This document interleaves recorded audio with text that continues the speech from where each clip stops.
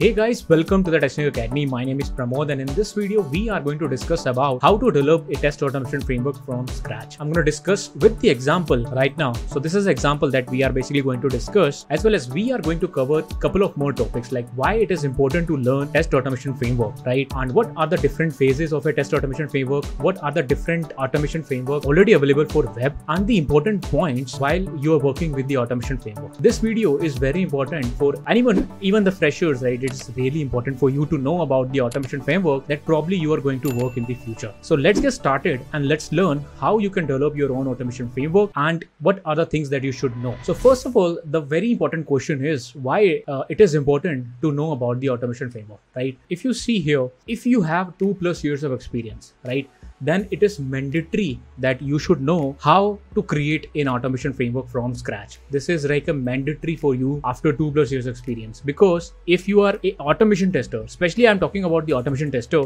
but if you're a manual tester and a fresher, then it is not applicable for you that you should know about the automation framework. But if you are a automation tester, or if you're planning to become an automation tester in future, then knowing about your automation framework is really important, and you should know how to create your automation framework from scratch, as well as at least you should know if you have an existing framework which is available in your company, how exactly it works, okay, so that you can explain them in a properly in the interview, as well as you can explain to your colleagues or anyone, right? If you want to contribute that to the automation framework, then you should know about it. So that is where it is really important. So if you know about the automation framework, it means at least you have worked on it. This is like a traditional belief which is basically present in right now. Let's move and let's discuss about the what exactly is a test automation framework. And if you see here, we have basically highlighted, right? It's a set of rules and the guidelines that are used to design or your test cases, right? So basically, test automation framework will basically help you to whatever the test cases that you're automating, right? How you can properly put them into a structured way where you can have a lower maintenance cost, you will have more code reusability, and anyone from other team or anyone from your team can contribute to it, right? That's why your test automation framework is very important, that you should know how to create as well as how you can work on the existing ones. If you see here, right, it will reduce the maintenance cost, right? This is very important point here, okay?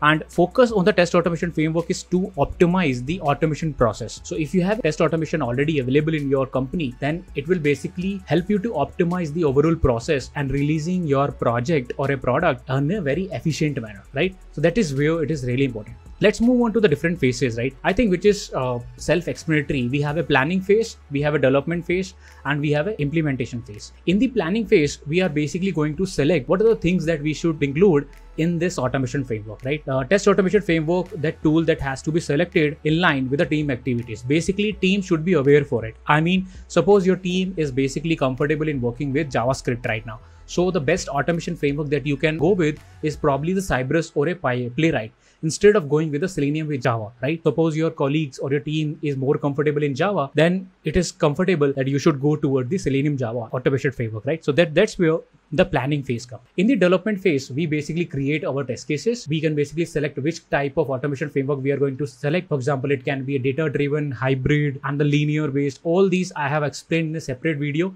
I'm going to put a link also where you can learn about the different automation framework or different frameworks available in the web automation that you can leverage. And the last part is implementation part, where you basically structure the automation framework, do some execution by creating a POCs. POCs are basically, you basically try out a small section of your app and automate it and create a proper structure of your test framework from scratch that you can try out and review and code review and cycles, right? So this is like a theoretical part. Let's jump directly into the components of a test automation now. I think this is, I have explained multiple times, right? And this is where it is important. So if you see right now, I have a page object extended automation framework available for me. And if you see, it's a Selenium plus Java project where we are using a build tool known as Maven. So we are using Maven to basically build this project, right? And we are basically also using something called as TestNG as a test platform, or you can say a testing framework. So TestNG we are using for a testing framework which will run our test cases. Maven will help us to build the classes. We are using Selenium plus Java right now, and we have implemented page object model in this case. And now if you see, we have basically divided the project into multiple ways. We have test data management, we have libraries, we have test cases, we have reporting mechanism, we have utils, common code, and this is where majorly our automation revolve around. We have basically selected the programming language, which is Java, type of framework. We are going with the data driven right now. The example I'm showing you, it's a hybrid. It's a mix of a data driven as well as some of the hybrid mechanism, different packages that we have, how different packages are there, and the CI/CD part, how we are running this. Let's again jump to the diagram first. So if you see, this is how you need to tell them in an interview. Whenever someone asks you, explain me your automation framework, you can tell them we have utils first, right? We have a utils, we have listeners, we have resources, we have config properties, we have reports, we have parallel execution, grouping of test cases, we have soft assertion, hard assertions added on the testing framework, and we have a POM file which basically represent as a Maven what are the different dependency that we need to include, right? All the things are available here. And similarly, you can download this framework. It's present in GitHub. I will just give you the link also, so you can go to this link and you can basically do a clone by clicking here, right? And it basically contains all the information related to it. And in this video, I have explained about how to explain. Hey guys, welcome to the TestNG Academy. Right, you can watch it. I will put the link also. I have explained two examples. One of the example right now I'm explaining you here, right? And if you see how to develop from a scratch, see the folder structure here.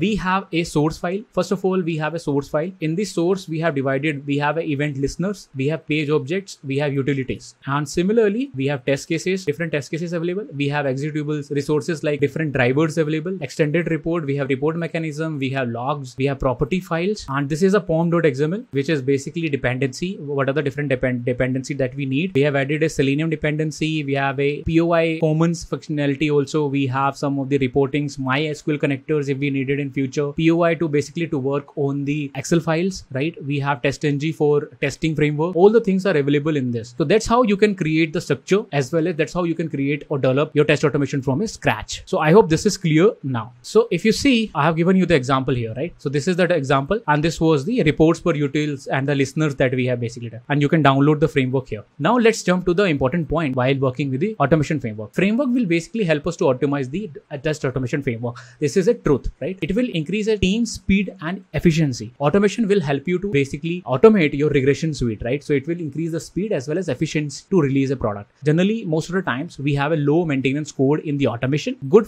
framework will reduce your testing efforts. This is true. It will streamline your testing process, and it will be highly profitable in a longer run. So in a longer run, it will be profitable, but initially it will be a very, I would say, expensive whenever we do automation, right? And we have a very minimum script maintenance and a higher code reliability or a readability, right? Which is very important. So I hope this is clear, guys. I hope now you are ready how to develop your test automation framework. If someone asks you in the interview also, right, you can tell them these are the components and how we have basically come up with the automation framework. You can discuss about this automation framework, or you can watch the video, this video also, where I have explained with two more examples that you can go through it, and you can download all the automation framework here. And if you want to know more about the automation framework, just search for the framework in the Testing Academy. You will see types of automation framework where I have discussed about data driven, hybrid, linear, VDD, all the different type of automation framework also. All right. So thanks a lot for guys for watching this video. I hope you have learned something new, and this was a very intense video. I know it's a little long, but I hope you have learned something new about the automation framework. This is a really important video for you, and I'll see you in the next video. Make sure you subscribe and give a thumbs up to the video. And if you want a part 2 of the video where I will discuss more about how to develop the automation framework from scratch, and probably we will do some live also. So type in the comment live or part 2. I will do the next part also. All right. Thanks a lot. I'll see you in the next video.